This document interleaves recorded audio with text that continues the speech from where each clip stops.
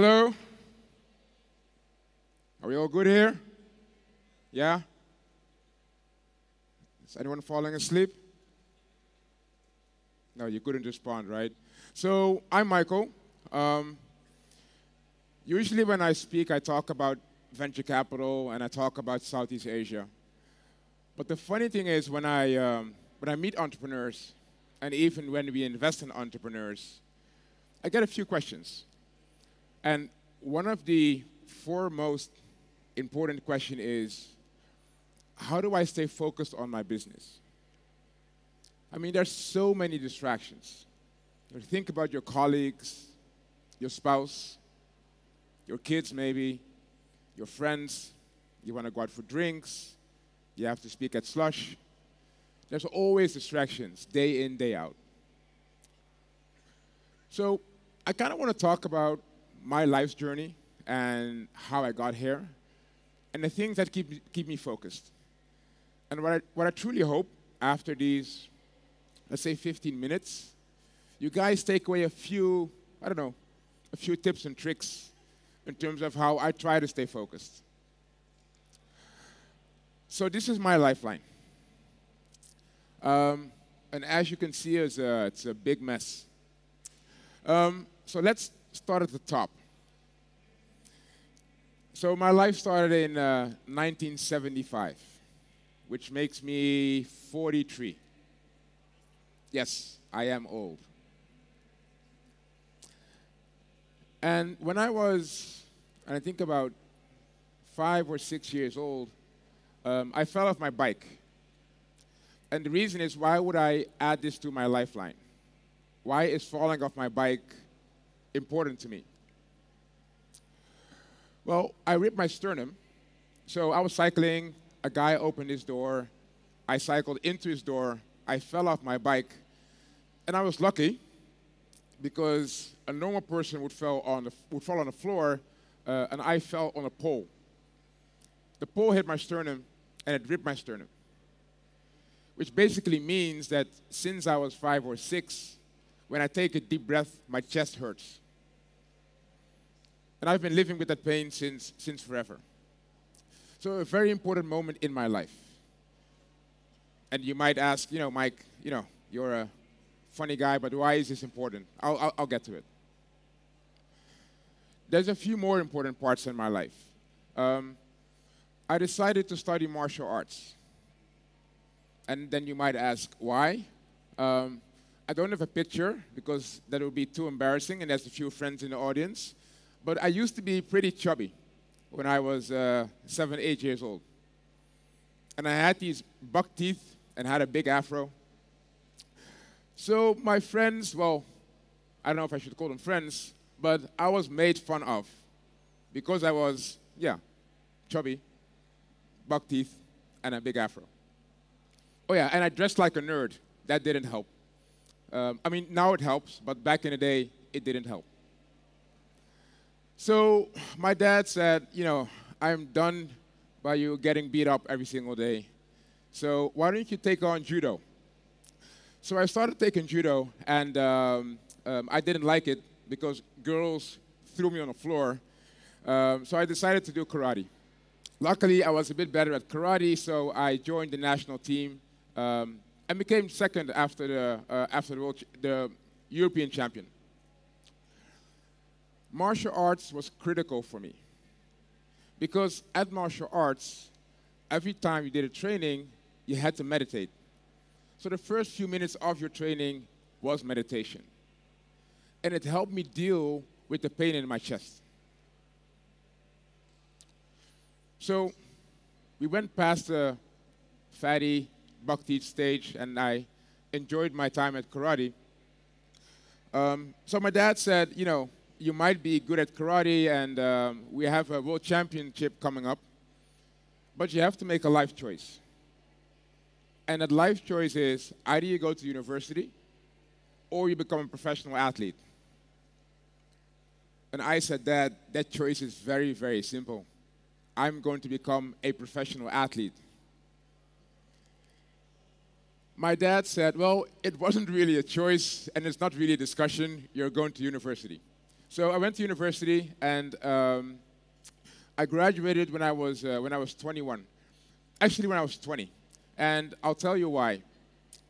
When I was 19, my classmates and I found out that university was actually not that hard. So we decided to go to the dean, and we asked the dean, "Listen, dude, what if we get straight A's for 6 months in a row? And if you get straight A's, you let us skip a class so we can finish university sooner." Of course, he laughed for 15 minutes, and after he was done laughing and wiping his tears, he said, "You know what? I'm in a good mood. Let's do it." So he took the challenge. So 6 of my friends and myself said, straight A's for 6 months. And guess what? We did it. So he had to go to the CEO of the university and made us skip a class. So we all graduated when we were pretty young. Why this was pivotal for me is my first job was at 21. I didn't know anything. I was 21, had no idea about life, and I started to work for an insurance company. And the important part for this is, my first job at a corporate, I learned I never ever want to work for a corporate again. So I sold my house, sold my car, decided to start my own business. And that's what actually started my journey. And you'll notice that I've made a lot of choices. And sometimes you think, I made a stupid choice. Had those as well. So in 2008, when I sold my company and decided to become an investor, my first investments lost me a lot of money. So instead of making a lot of money, I lost a lot of money. Are we good on power, guys? Okay, I'll just keep on talking. So instead of making a lot of money, I lost a lot of money.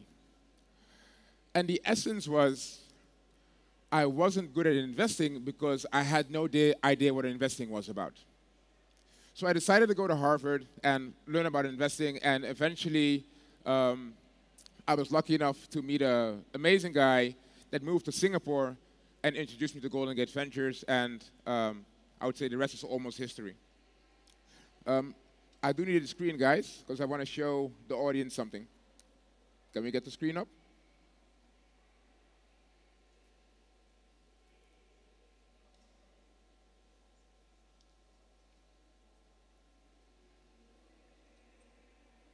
So while they're working on the screen, I'll talk about another choice. So I tend to get up around 4 or 5 in the morning.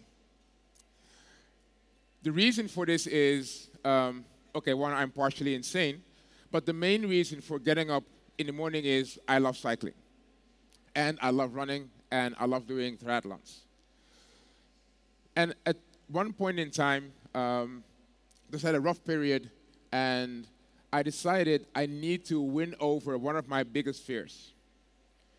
And one of my biggest fears was swimming in open water.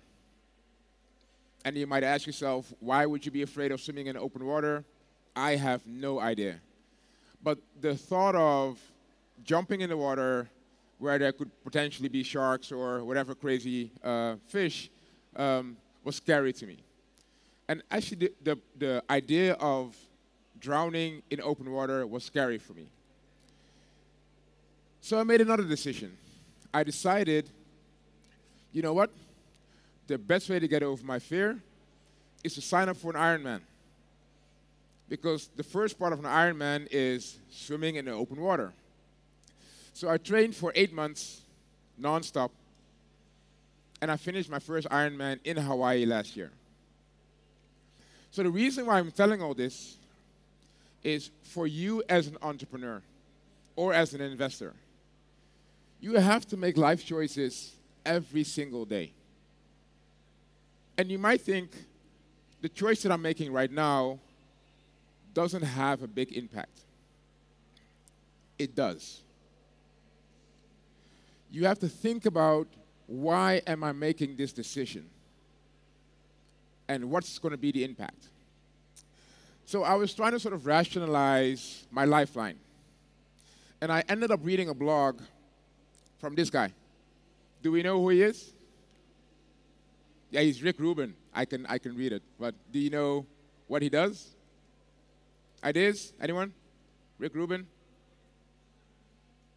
Def Jam? Does Def Jam say anything? Music label? Jay-Z? Kanye West? Yeah? Okay. So Rick is the founder of Def Jam. And he's an amazing producer and an amazing, amazing, amazing writer. And he's very inspirational. He's one of those guys that can jump in his studio and make a record hit in like a few minutes. But he's also very thoughtful about life. So he's written down a few life lessons. And I carry these with me every single day. And again, I want you guys to take away from these 15 minutes, every choice that you make has an impact. How big, I don't know. But think about what you're going to do next. So, Rick said, these are my guidelines. And I have like a few more minutes. I'll go over them one by one, and I'll pick the most important ones. So the first one is only compete against yourself. So what does it mean? It means that whoever is sitting next to you, the grass is always greener. Take care of your own fucking grass. That is crucial. It doesn't matter what the guy next to you is doing. You should take care of your own, effing grass. I'm sorry. The second one is read. Study the greats. I seriously mean this. Keep on reading. Studying the greats means that you're learning, that you're educating yourself, and that you're caring about yourself. If I want to be the next biggest basketball player, I should be watching videos of Michael Jordan, LeBron James, Kobe Bryant, day in, day out.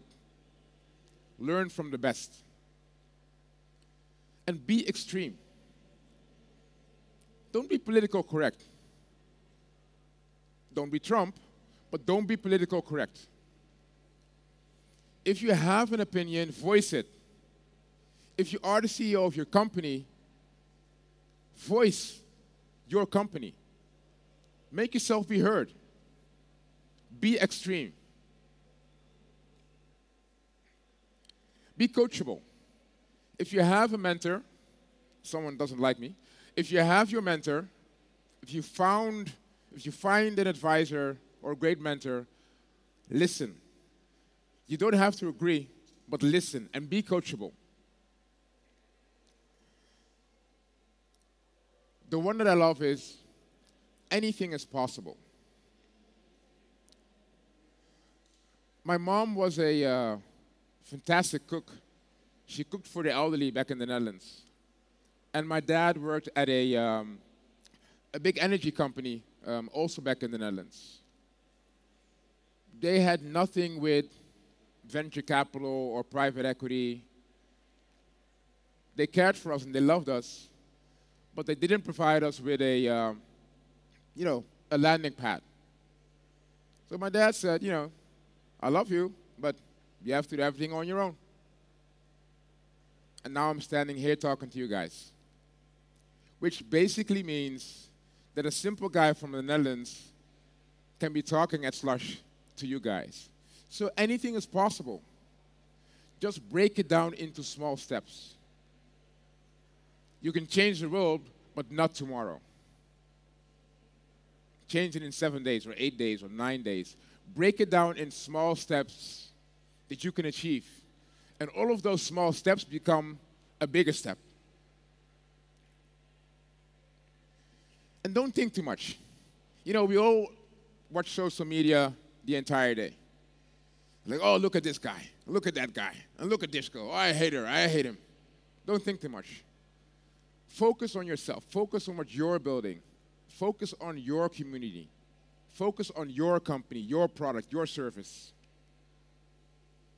hang with winners. There's a funny video about, and I know my time is running out, but there's a funny video from Snoop Dogg. And Snoop said, I used to assume that all of my friends had the same work ethos as I have, which is not true. So he got disappointed over and over and over again. Make sure that you hang with winners and have a winner's mentality. Learn from the greats. Don't beat yourself up and make mistakes. Get over them, but make mistakes and move on. And define what is your success. It doesn't really matter what somebody else thinks about success. It is all about your success and your goals. And make sure that you achieve them. I live by these rules every single day. And that's how I try to make it work. So if you ask me, how do you get up at 4 in the morning, jump on a bike, cycle for 2 hours, and go to the office? I'm 43, and I still want to get better every single day. And the one thing I want to give to you guys is make yourself better every single day. So my time is officially up, but I want to share, this is me on the bike, life-changing for me, that Ironman. But I want to share this. Set your own goals. Write them down today, now, tonight, before you go to bed. Set your goals. But stay quiet about them. Don't go on Instagram and say, tomorrow I'm going to, or 2019 is going to be my year. Fuck that shit. Stay quiet about your goals, and you work on them. And you smash the shit out of them, and when you did it, you clap for yourself. Thank you, guys.